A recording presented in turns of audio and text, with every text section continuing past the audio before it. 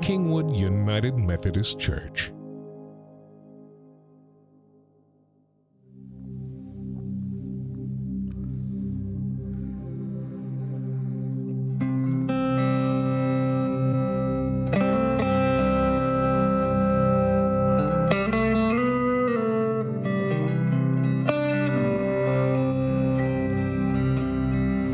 Well, happy Easter. He is risen. He is risen indeed. Hey, good morning, good afternoon, good evening. Obviously can't see you, but I welcome you wholeheartedly to our digital space right now. Our Savior is alive. He went to the cross for our sins. He spent 3 days in a tomb, but our sin couldn't hold him down, because that's our God and that's our Savior. Would you sing this verse with me? The Christ the Lord is risen today. Hallelujah. Sons of men and angels say, hallelujah. Raise your joys and triumphs high. Hallelujah. See heavens and earth reply. Hallelujah. Yeah. Come on, y'all, from the front to the back. Let's give a shout of praise. Come on now.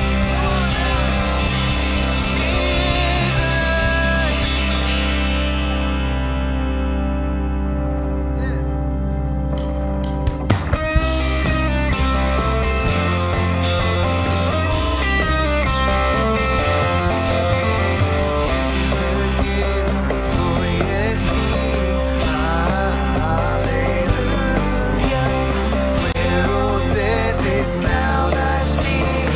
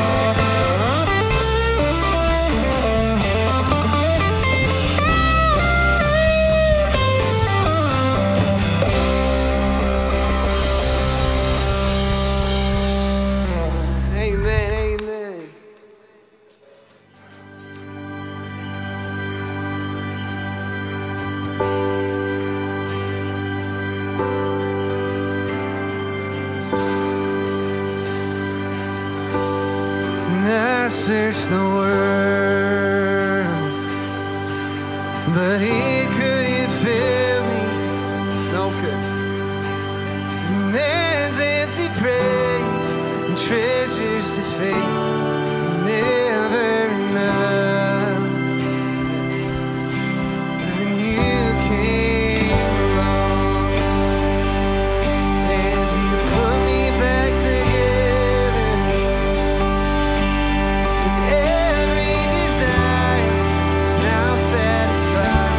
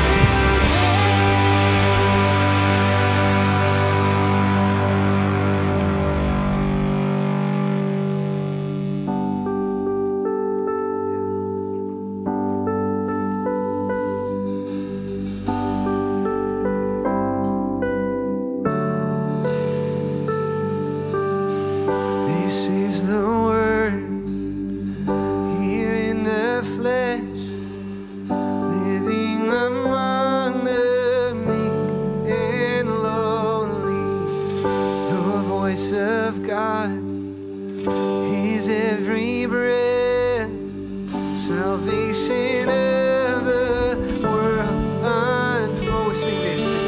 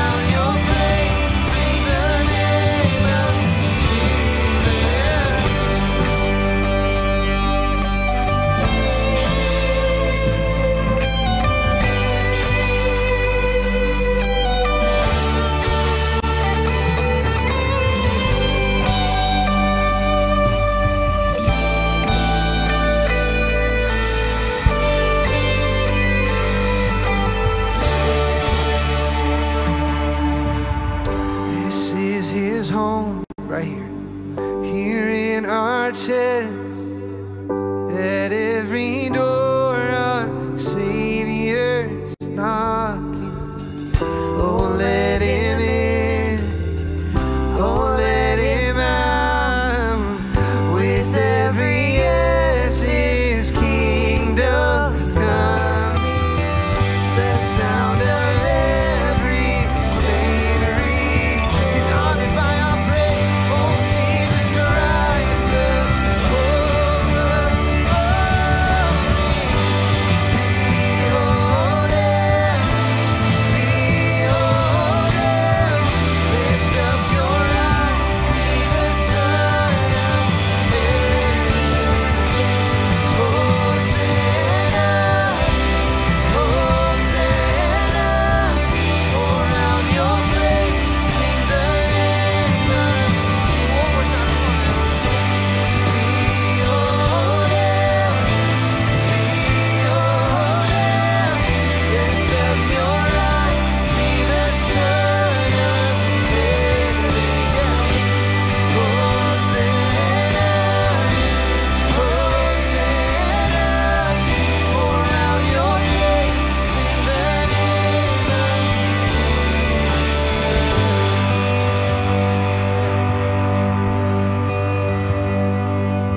So I remind us, it's Easter. He is risen. We sing His name. His name is Jesus. Come on, church. Jesus.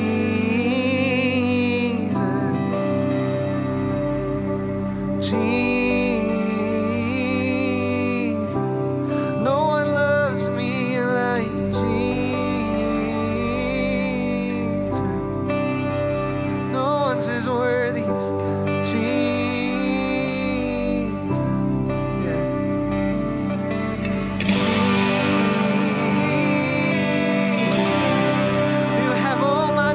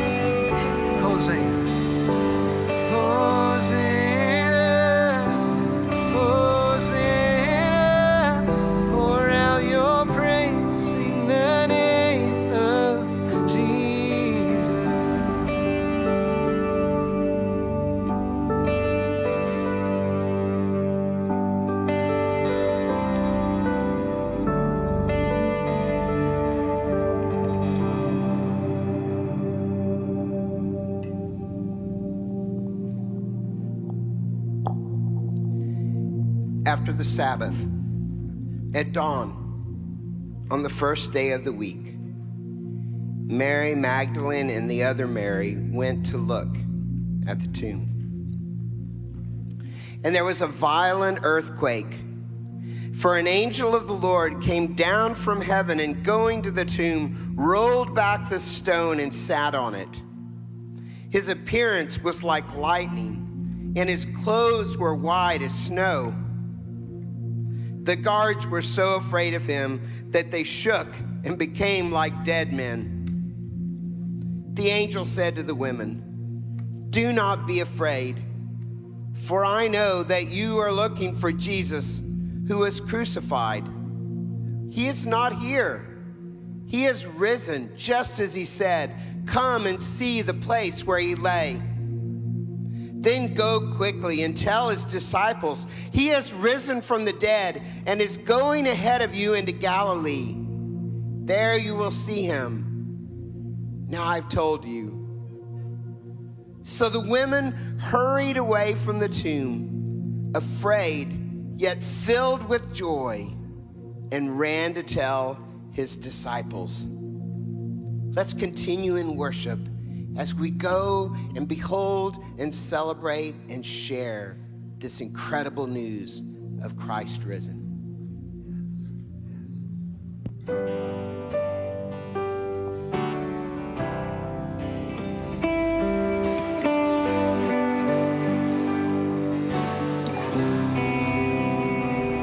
We're creation suddenly articulate with 1,000 tongues to lift one cry.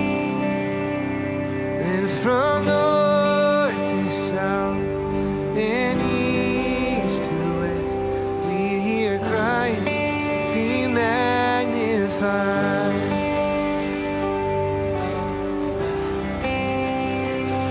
We're the whole earth echoing his eminence. His name would burst from sea and sky.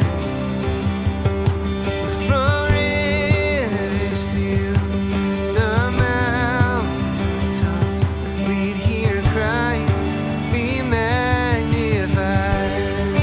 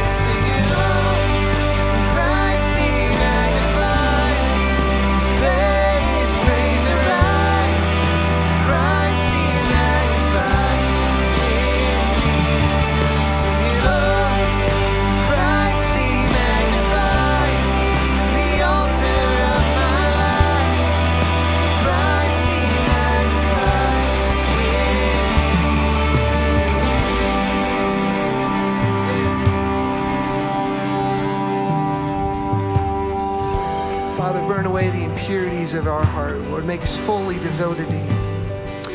And I won't bow to idols. I'll stand strong and worship you. And if it puts me through the fire, I'll rejoice 'cause you're there too.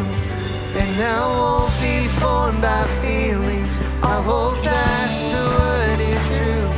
If the cross brings transformation, you can't hang me there with you. Oh, 'cause death is just a doorway into resurrection life. If I join you in your sufferings, then I'll join you when you come on, church. And when you return in glory, the angels and the saints, my heart will still be singing. Our song will be the same.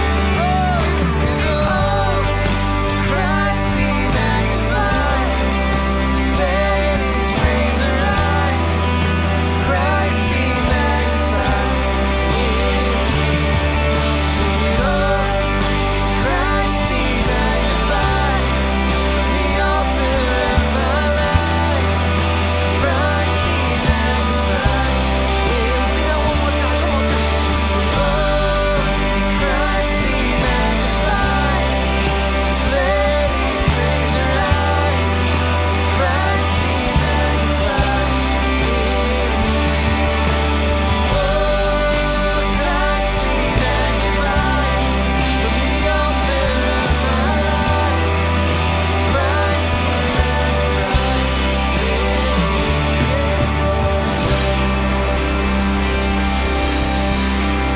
Jesus, we give you all of our worship. Amen, y'all. Well, hey, let's continue in worship as we just see some of the ways that Christ is transforming some of the people in our congregation.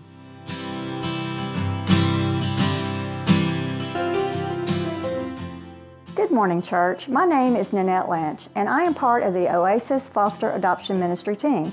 I want to thank you so much for your continued financial support and prayers. We could not adequately serve our foster kids and families without your generosity and giving spirit. Since January 2017, we have invested in hundreds of children's lives in the CPS system by providing clothes, diapers, baby items, gift cards, school supplies, Christmas gifts, and the crowd favorite Parent Night Out. We ask, and KUMC always delivers. Many of you have seen our friends from the AFS group home accompanied by their mentors on Sundays. This congregation has warmly welcomed them as they join us for worship. We have loved watching their confidence grow significantly, but it is also very exciting to see their hearts transform as they learn about Jesus and His gospel. That is the good news that we celebrate today, this Easter Sunday. I have been involved with the Harris County Child Protective Services for the last 5 years. The learning curve has been huge, and I am still trying to grasp all the complexities of the courts. But the fact I learned very quickly that Harris County is in desperate need of foster and adoptive homes. As of February 2021, our Region 6 has 1,678 kids in care. In our local Kingwood, Humble, Atascocita area, there are 209 children in some type of substitute care, 60 kids waiting for adoption, and 133 foster homes. My intention when starting this ministry revolved around the opportunity to serve children in the foster care system, but it quickly became obvious that the kids in CPS care provided the opportunity to change me. This quote from C.T. Vivian sums this up perfectly. Hope is found near the ground in close proximity to the struggle.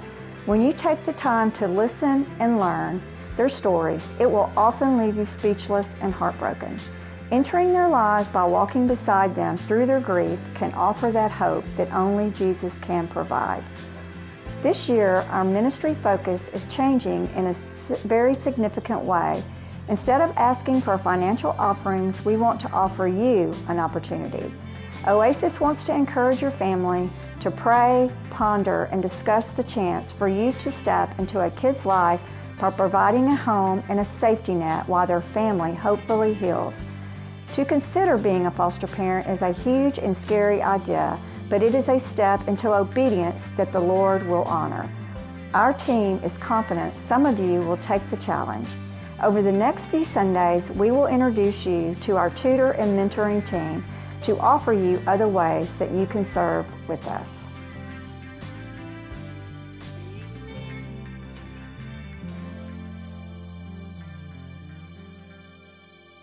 Church, as we continue in this time of worship, I want to invite you to join me in prayer. Let's pray.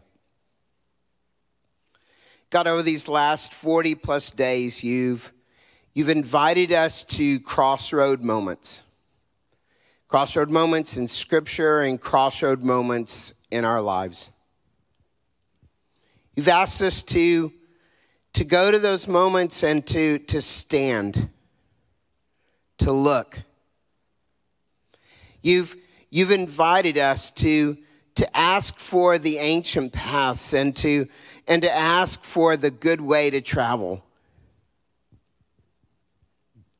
And God, you've helped us to walk in your way.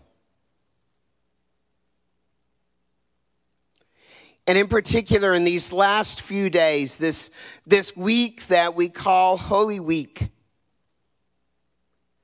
you've drawn us through encounter after encounter with you.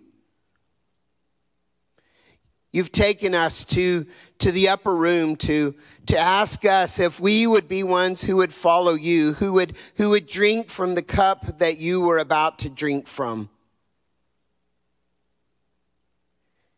You've taken us to the cross.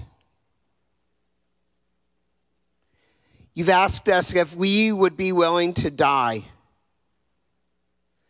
to ourselves.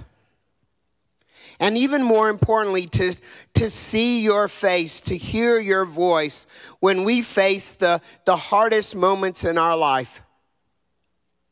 When we face the hardest of diagnoses or failures or guilt or shame. When we face those moments when we think that, and we know that we do not have the strength to overcome them ourselves.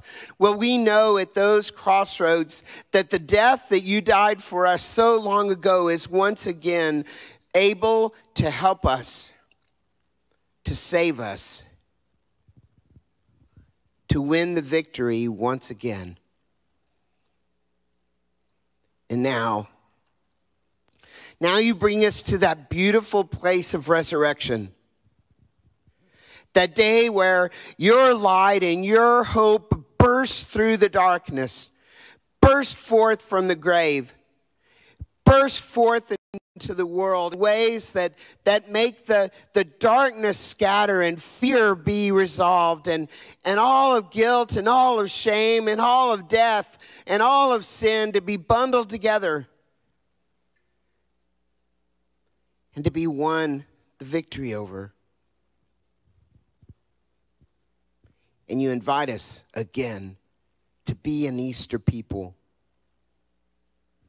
to be filled with hope and joy, to be filled with light and love, to stand at every crossroad and follow you, because that's the best way. God, we've come here again today to decide if we will be your Easter people. God, for some of us, those are long journeys that we've already been walking, and we've already given our altar of our lives to you in beautiful ways. For others of us, this is a first time that you're inviting us into this life. So come, Holy Spirit, help each of us to walk in the way that leads to you. God, one of the special ways that we do this, one of the ways that we show our commitment to you, our strength and our weakness together as community and as church, followed and filled by you, is to join our voices together and to pray the prayer that you taught us when we say, Our Father who art in heaven, hallowed be thy name. Thy kingdom come, thy will be done on earth as it is in heaven. Give us this day our daily bread, and forgive us our trespasses, as we forgive those who trespass against us. And lead us not into temptation, but deliver us from evil. For thine is the kingdom and the power and the glory forever. Amen. As we continue in our time of worship right now, and as Jeremy's about to come forward to share the word to us and to lead us into Holy Communion this Easter Sunday, this might be a great moment for you to pause the recording, to go get that bread and that juice that you'll have in hand when it's time for us to share together. Let's now, in this moment, continue to receive what God wants to offer us this Easter day.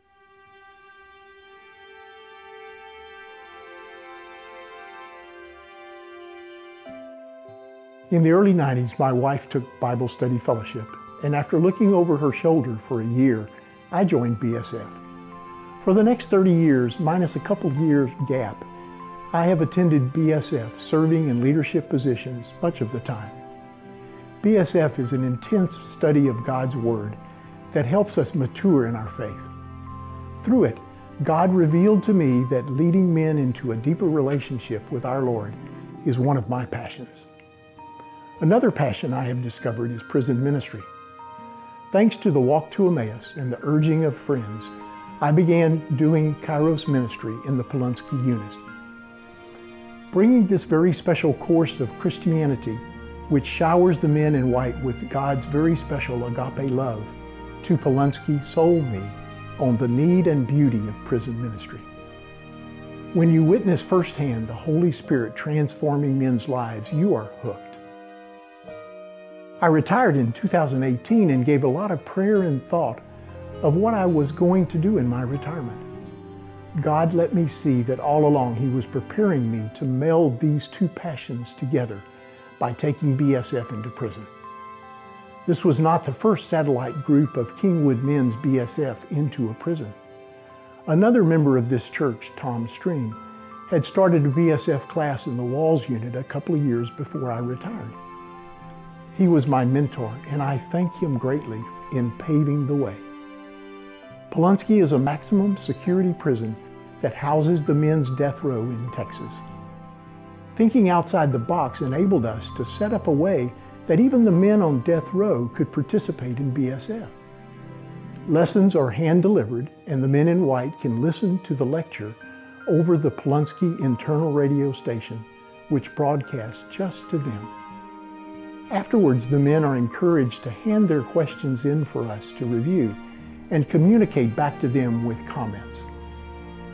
To read these men's answers to the deeply probing questions of BSF is the most inspiring aspect of prison ministry this year. God is in the business of transforming lives, even on death row. When men who have done hideous crimes come to know God's forgiveness and love for them and turn their lives over to Christ, spiritual resurrection occurs. It takes your breath away. They are able to thank God for saving them to prison and thank Him for the opportunity to get introduced to Christ and a new life through faith in Him. They are serious Bible students who are starving to know God deeper and serve Him where they are. BSF in Polunsky, along with many other wonderful Christian programs, is a vital ministry of our sovereign Lord, Jesus Christ. Amazing ministries, like the ones Purvis just described at the Polunsky unit, are made possible because of your faithful, generous giving to Kingwood United Methodist Church. We'd encourage you to continue to give in those ways by mailing in your check, by texting your donation, or by giving online at the addresses that you see on the screen right now. Thank you for the way that you are helping us to be the church fueled by the resurrected Christ. Well, good morning or afternoon or whenever you're watching this. It's good to be with you here today online on Easter Sunday, or whenever you happen to be listening to this or watching to this. It's good to be with you today. Well, I want to try something out. There's no way to know if you'll actually follow directions because you're online and I'm up here doing this live. But this is a call of the ancient church that they would do on Easter Sunday, and it's a call and response. And the one leading the congregation would say, "The Lord is risen." And the congregation would respond, "He is risen indeed." So wherever you find yourself, if it's at home, surrounded by family and friends, or if you're listening to this as a podcast, driving or running, I just want you to respond. So I'll say, "The Lord is risen," and you say, "He is risen indeed." So the Lord is risen. He is risen indeed. Amen, amen. Well, happy Easter Sunday here at Kingwood United Methodist Church. My name's Jeremy Bass, one of the pastors here on staff. It's really great to be with you. As Chris alluded to in our prayer, our sermon series this Lent and culminating on this Easter Sunday morning has been called Crossroads, where we've been looking at these moments where Jesus meets us in the crossroads and says, "Are you going to choose things my way or the world's way?" And today we're looking at maybe not a crossroads moment, maybe just a regular roads moment that Jesus comes and meets with his disciples and turns into a crossroads moment. It's not a traditional Easter text, but it does happen on Easter, so I'm claiming it in Jesus' name. We're going to be in Luke chapter 24, verses 13 through 35. This is the Emmaus encounter that Jesus has with his disciples. So hear the good news of Jesus on Easter. Now that same day, 2 of them were going to a village called Emmaus, about 7 miles from Jerusalem. They were talking with each other about everything that had happened. And as they talked and discussed these things with each other, Jesus himself came up and walked along with them. But they were kept from recognizing him. He asked them, "What are you discussing together as you walk along?" They stood still, their faces downcast. One of them, named Cleopas, asked him, "Are you the only one visiting Jerusalem who does not know the things that have happened in these days?" "What things?" Jesus asked him. "About Jesus of Nazareth," they replied. He was a prophet, powerful in word and deed before God and all the people. The chief priests and our rulers handed him over to be sentenced to death, and they crucified him. But we had hoped that he was the one who is going to redeem Israel. And what is more, it is the 3rd day since all of this took place. In addition, some of our women amazed us. They were at the tomb early this morning, but they didn't find his body. They came and told us that they had seen a vision of angels who said he was alive. Then some of our companions went down to the tomb and found it just as the women had said, but they did not see Jesus. He said to them, "How foolish are you, and how slow to believe all that the prophets have spoken. Did not the Messiah have to suffer these things and enter his glory?" And beginning with Moses and all the prophets, he explained to them what was said in Scripture concerning himself. And as they approached the village to which they were going, Jesus continued on as if he was going further. But they urged him strongly, "Stay with us, for it is nearly evening and the day is almost over."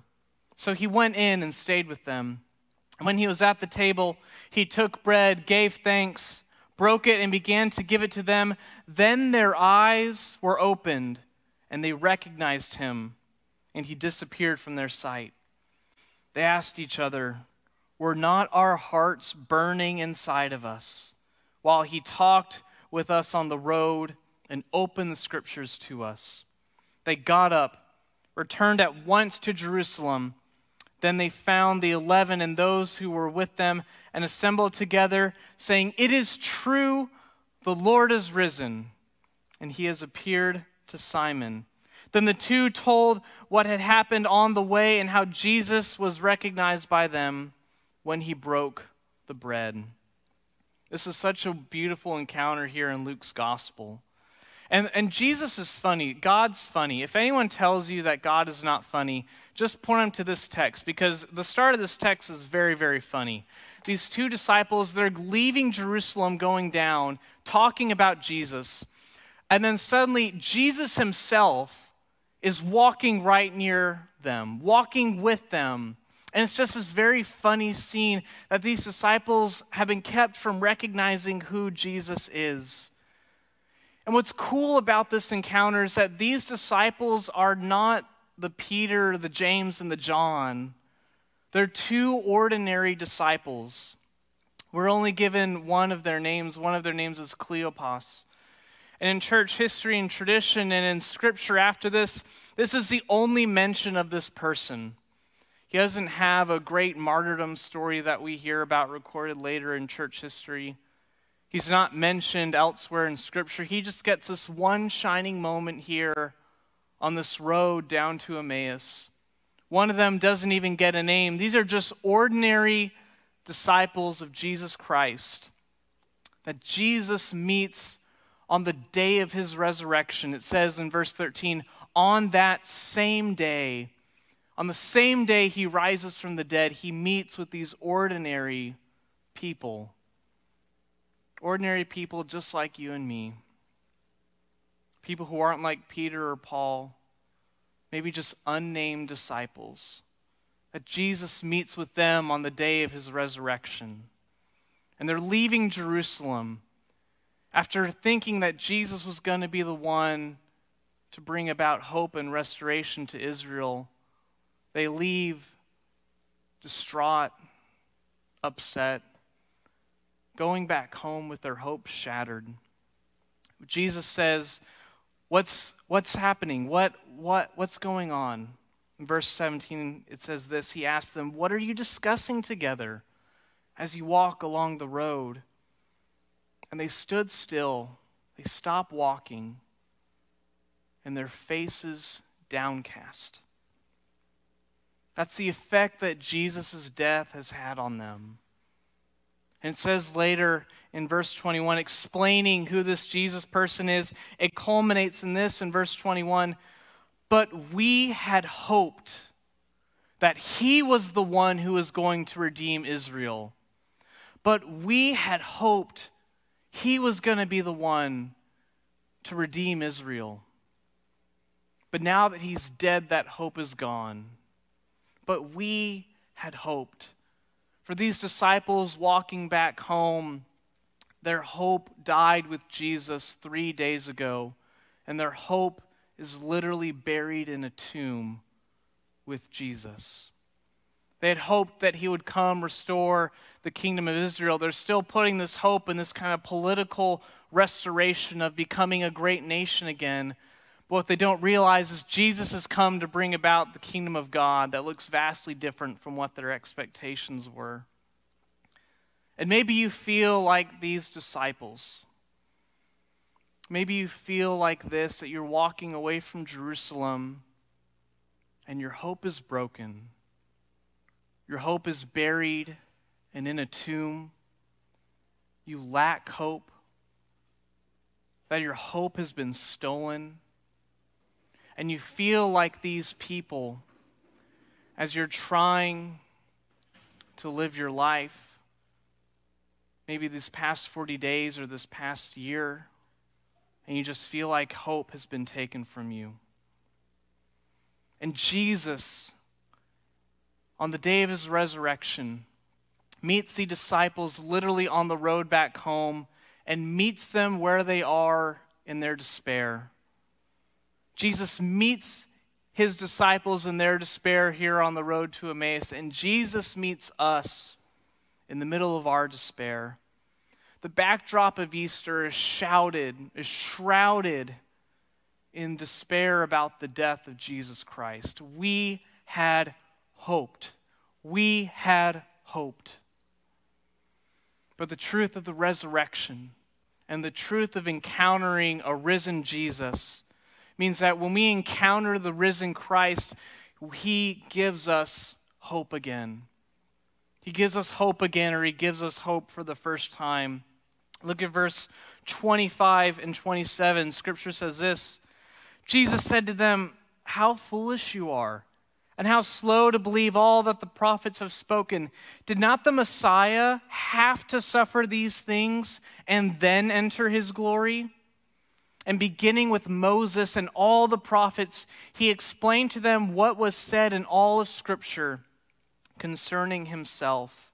He opens up the scripture to him, and when Jesus in the New Testament, when they talk about scripture, they're talking about the Old Testament.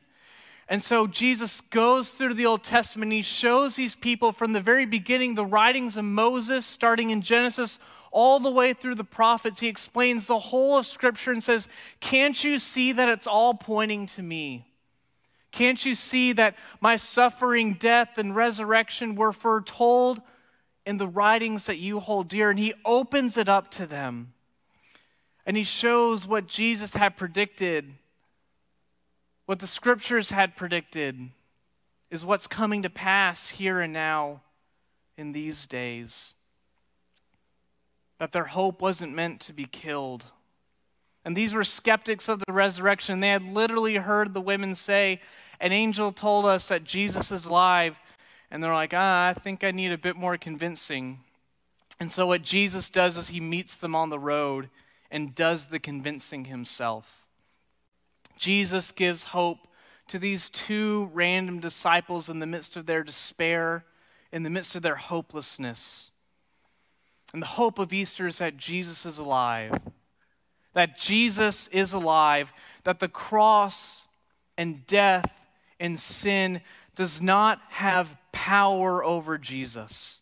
That God has power over death, which means that death has been defeated and God himself has power over death. The greatest enemy that you or I will ever face is death. In the resurrection of Jesus Christ that we celebrate here today, Jesus has overcome our greatest enemy. He has conquered death, conquered sin. The resurrection of Jesus is the ultimate proof of the victory of God. But it can be hard to see that. It can be hard to see the hope if you're like these disciples and you're in the middle of this mess you find yourself in. If you're in the middle of darkness, if you're in the middle of despair. You know, you may be like these disciples where you think, all I know is that Jesus is dead and my hope is gone. You may feel like these disciples and thinking, we had hope. We had hope, but something over this past year has changed. Something over this past decade has changed. Something over these past few months have happened where I did have hope, but now I find that it's gone. Now I find that something has been taken from me. Something is missing. And all I see is a dead Jesus lying in the grave. You may have felt like this past year that you were like these disciples with your face downcast. And it's hard to see hope in the middle of that season of your life. You know, I've mentioned this before. The Lord helped heal me of anxiety. And one of the things that, as he was going through this healing journey with me, and it was really a journey, things got really, really rough before they got better. And some days were really hard, and I felt like these disciples where my face was downcast, and I said, I had hope. And I don't know if this season of my life is ever going to end. Jesus, I know that you made these promises to me, but right now it just really stinks. And right now I don't know if I'll ever get out of the darkness. And one day Erica and I were praying about this. It was one of those really rough, difficult, dark days. And the Lord gave her an image of what I was going through. And she said, I just get this picture that you're on a train track right now. You know, we don't have trains down here in Houston that have tunnels. But if you go somewhere else that has mountains and stuff, trains go underneath the tunnels. And when you go underneath the tunnel, it's pitch black. They don't have windows in tunnels. And when it's pitch black, you don't know where you are and you don't know where you're going. And she said, Jeremy, I feel like you're in a tunnel right now. And the darkness is all around you. And you don't see any light right now. But if you just follow along the track that God is leading you in, just like a train always leaves the tunnel and goes into the light, God is going to bring you out of this and bring you into the light. So I just kept following the tracks, and sure enough, the Lord led me out of the darkness and into the light. Because sometimes we don't know how long that'll take. But eventually, we always find ourselves in the light. Maybe you feel like that the season that you're in is a season of darkness that will never seem to end, and you don't know if you'll ever see the light again. But the truth of the resurrection and the reality that Jesus Christ rose from the dead means that there will always be light at the end of the tunnel, no matter what you face. Even if you face death itself, Jesus is the power of death, the sting of death no longer has hold over you. That darkness, despair does not get the final word in your life. Jesus Christ gets the final word. That is the hope of Easter. That light always comes. That resurrection always comes, even in the face of death itself.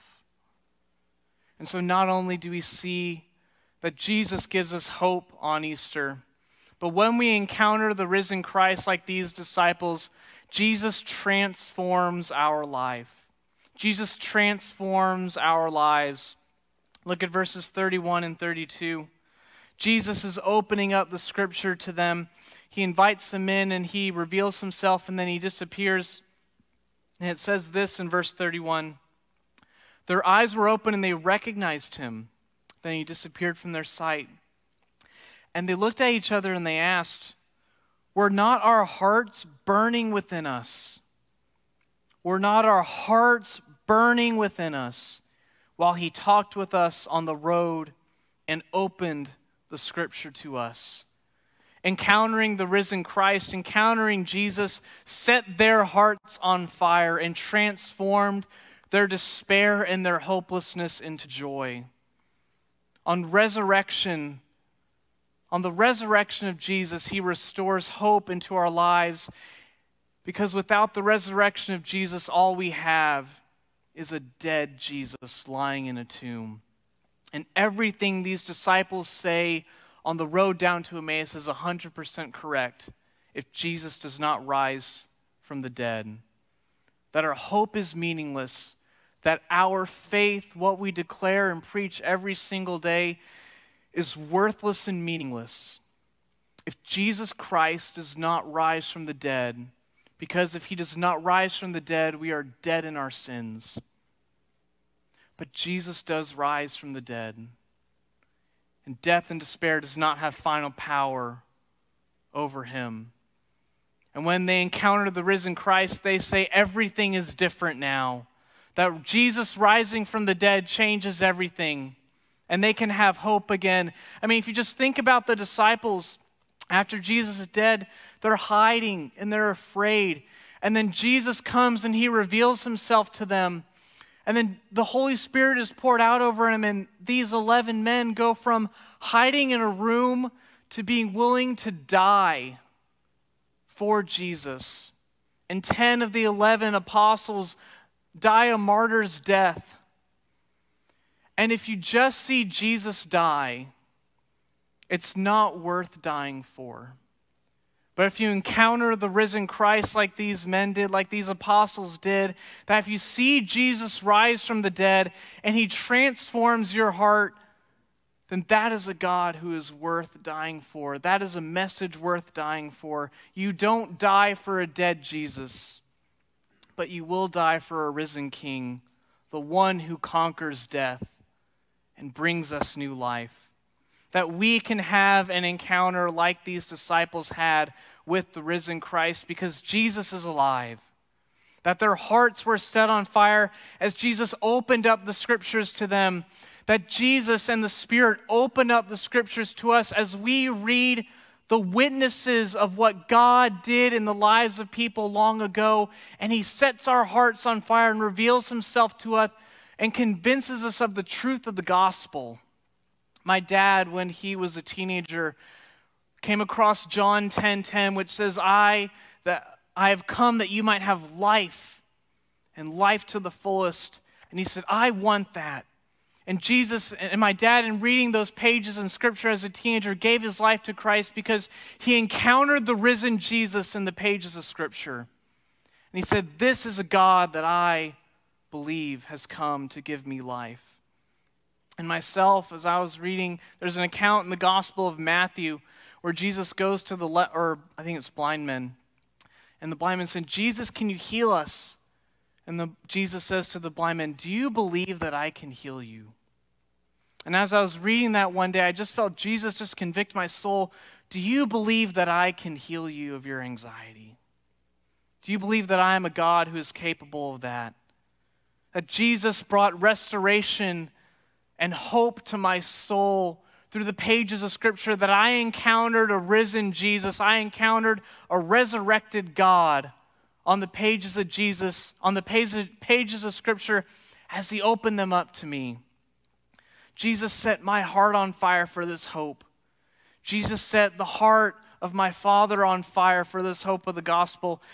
And ever since Jesus walked out of that tomb, he's been setting hearts on fire for 2,000 years.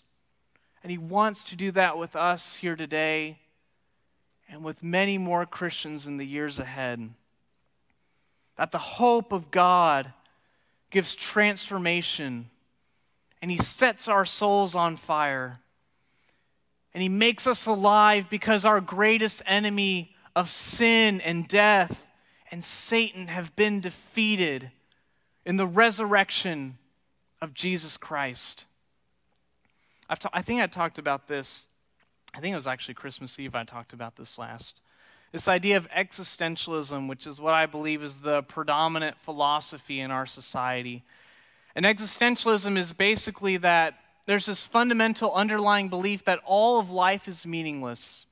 But rather than looking at that meaninglessness of life and choosing despair, we say, you know what, I'm going to look at the meaninglessness of life and create my own meaning for it. And that's where we get this idea of existential dread. It's where you have this sort of moments in creating your meaning for your life where you realize this is ultimately meaninglessness. And you have just this dread of what is the purpose if I'm just going to die one day. But Christianity and the message of the cross and the message of the empty tomb shows us a God who provides meaning to our lives. A God who provides purpose to our lives by taking on human flesh, saying life is worth me redeeming.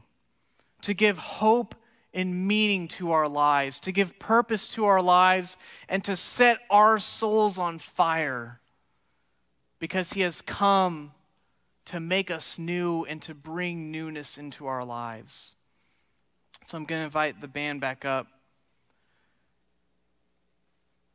I just want you to take a moment and just respond to what the Spirit has been doing over the course of the service, over the course of this message. You know, you may be like those disciples and be thinking, I had hope, but I don't have it anymore. And you may just be screaming in your soul, Lord, I want that hope.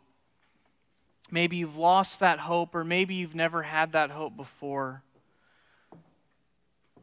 And so if that's you, I would just encourage you to just talk with the Lord. Just pray to him. All prayer is just talking with him. And if you don't know the words, just say, Jesus, give me the words. And just say, Jesus, come and meet me here. Jesus, come and restore hope. Jesus, I want that resurrection life that you have promised in the Gospels. Jesus, I want that purpose in my life. Jesus, I want my soul set on fire. Come and see that life in the victory of God, that he has won for you over your darkness, that he has won for you over your hopelessness. On the screen right now is going to be a text in church number if you want to text the keyword and the number on the screen right now. If you want to talk with someone more about this, we would love to have a further conversation with you and just walk you through this, because we have come to believe, we have encountered a risen God on the road to Emmaus, and our heart's set on fire, and we want yours to be set on fire as well. We're also going to be taking Holy Communion now. If you wanted to get your bread and juice with your family, or even if it's just you in a room. You know, Jesus opened the eyes of his disciples when he did a meal like this, when he broke bread with them. Jesus, just a few days ago, as we remember, when he was with his friends, he took bread and he broke it. He gave it to his disciples, even Judas, the one who would betray him to a Roman cross. He said, "This is my body, which is broken for you. Every time you eat this, do it in remembrance of me." And then after the supper was over, he took the cup and he gave it to his disciples. He said, "Drink from this, all of you. This is my blood of the new covenant, poured out for you and for many, for the forgiveness of sins. Do this as often as you drink of it in remembrance of me." So Holy Spirit, come into this place. Pour yourself out over these gifts of bread and juice in every single home, in every single location that you just make your dwelling place there. Pour out your Holy Spirit on us, gathered in homes, gathered with friends.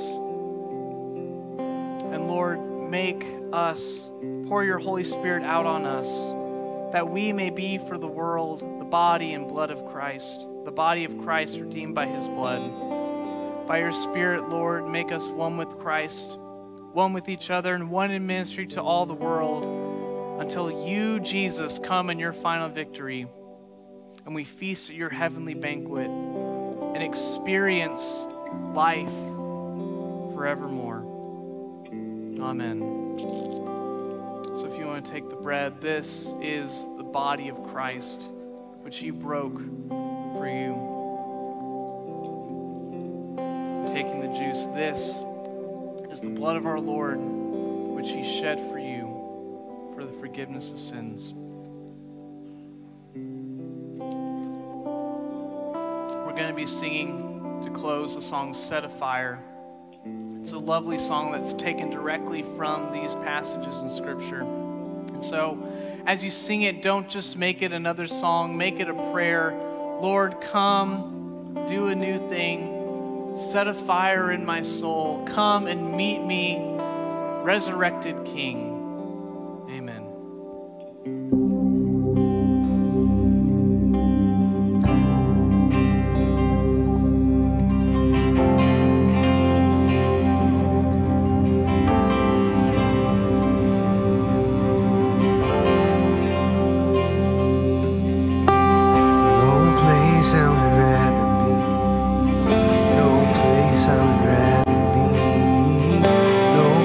I would rather be.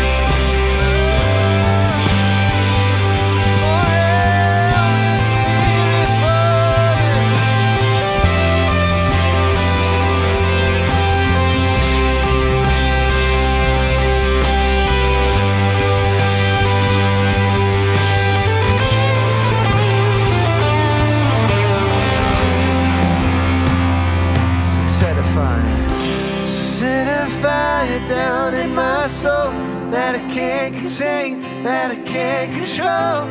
I want more of you, God. I want more of you, God. So set a fire down in my soul that I can't contain, that I can't control. I want more of you, God. Yeah, just let those words marinate over your heart. Let's sing that again. So set a fire down in my soul that I can't contain, that I can't control. I want more of you, God. It's not done yet, come on. So set a fire down in my soul that I can't contain, that I can't control. I want more of you, God. Come on, I want more. 'Cause I want more. I want more. I want more. I want more. I want more. I want more. Pour it out, Father. I want more. I want more. I want more. I want more. I want more. I want more.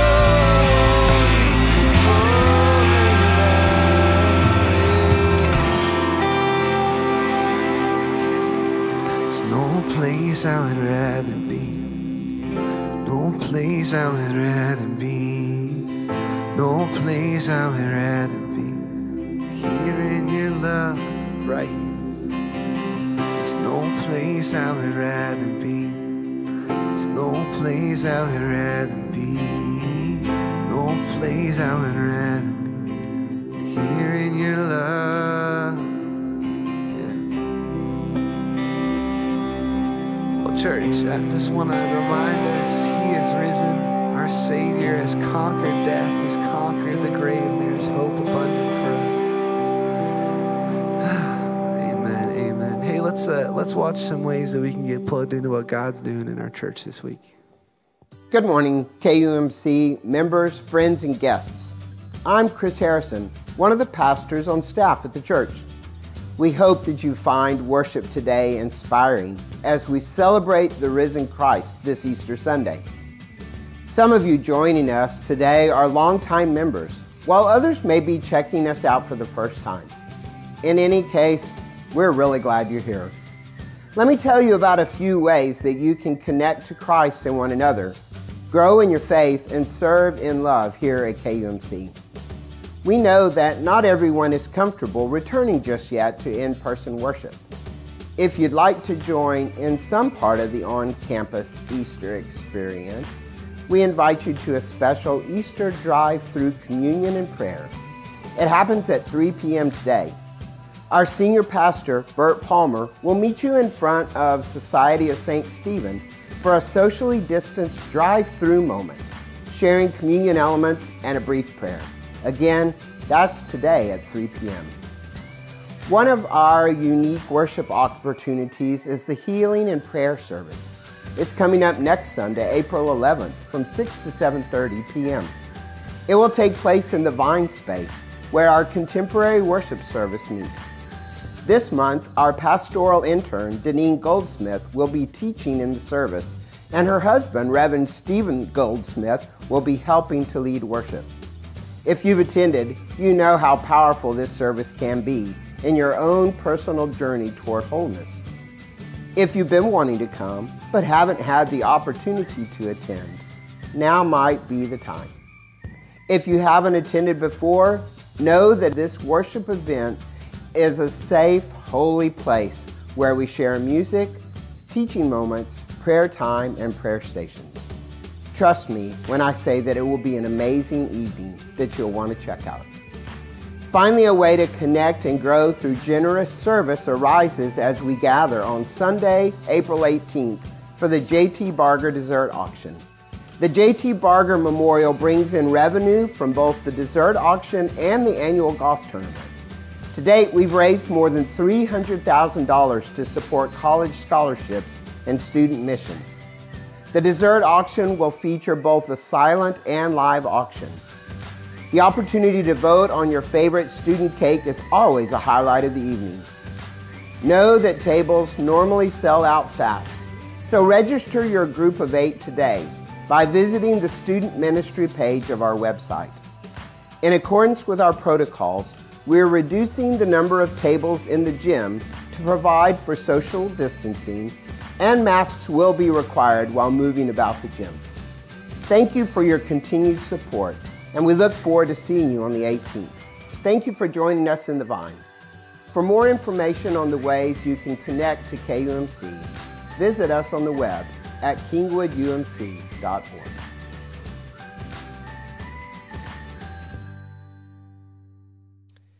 As they approached the village to which they were going, Jesus continued on as if he were going farther.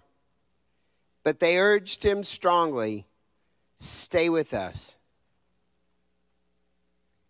When you look before you and you feel Jesus inviting you into deeper life, will you join me and say, "I want more. Stay with me. Teach me. Lead me. Help me be the church, the person, the man, the woman that you want me to be." May we live into the life, this Easter resurrection life that God invites us into through Christ, so that we may go into the world and share the greatest news of all, that he is risen. He is risen indeed, and the world will never be the same. If you want to see one more beautiful witness of what God's doing in the lives of people here at Kingwood United Methodist Church, stick around for just a minute and listen to this testimony of what it looks to live a changed and resurrection life. Go in peace.